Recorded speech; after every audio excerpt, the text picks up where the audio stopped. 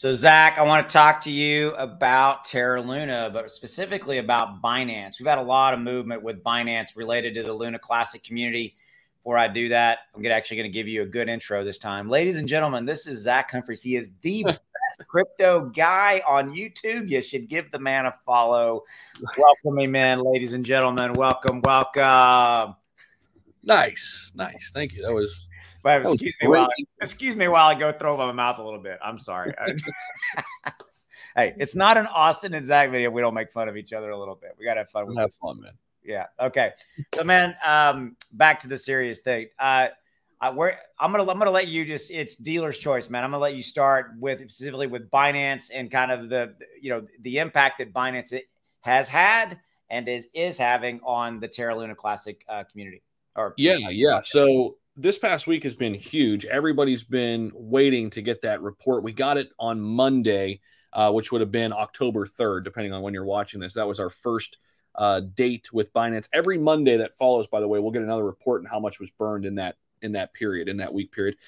So the expectations were around 5 to 10 billion, at least from all the information I was looking, before we got the official info, and it came in about 5.5 billion, right, Austin? 5.6. Yeah. And in doing so, Binance quickly became the top burning entity for Luna Classic. It passed up the 1.2% burn tax, which that's been going well as well. That's over 3 billion. No, it's up north of 4 now, 4 and maybe even close to 5 as a recording. Yeah. Okay. And overall, I think it's about 14, something like that, since it started burning, something like that. So it's going well. It's going to be a slow grow. And they said that, again, that supply is huge. It started at 6.9 trillion. So it's going to take some time, but they're slowly but surely making a dent in it.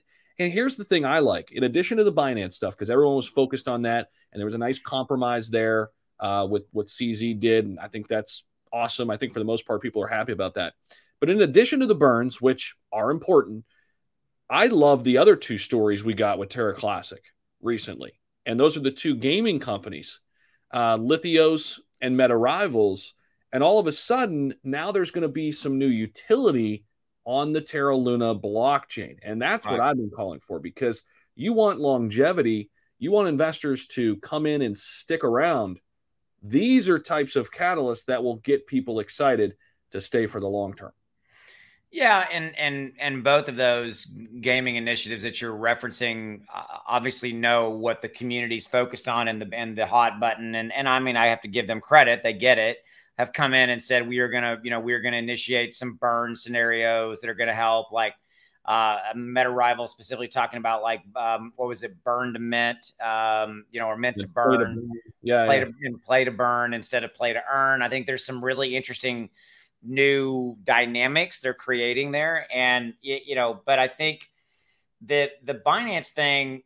A final note here, just kind of to land the plane, if you will, and kind of wrap up the video. I think what to me, everything you just said, I agree with the Binance thing. But what the Binance thing did, well, number one, most people don't really know, Zach, and you and I talk about this all the time, is that Binance alone accounts for hundreds of millions of dollars, depending upon the daily volume of Terra Luna Classic, of daily trading volume. Binance accounts for an inordinate amount of it. Right. And they own or hold, rather, I mean, I guess you could say own a ridiculous amount of the supply.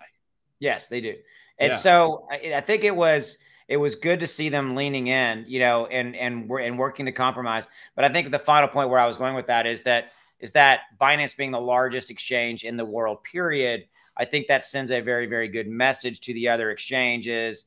And, the community's out there saying, hey, look, look, we got Binance, we got MEXC, I think XYZ exchange, you need to get on board with this. And so I think it set a really good precedent. So that's kind of what I wanted to bring up there. I agree. And to your point, it's good marketing. It's good publicity for some of these smaller exchanges. Why not? Absolutely. I mean, let's call it what it is, right? The game, like Meta Rivals and some of these guys, why not jump on the bandwagon and in a positive way and expand your footprint, your ecosystem, and get a whole brand new, group of people to come in. So it's good. It's good stuff. All right. So with that said, if you're interested in learning more about ClearCryptos, there's links in the description. They've got an Instagram they just launched, so go check that out. Get involved with their Twitter page, 20,000 plus followers.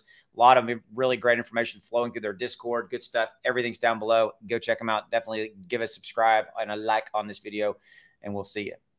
See you guys.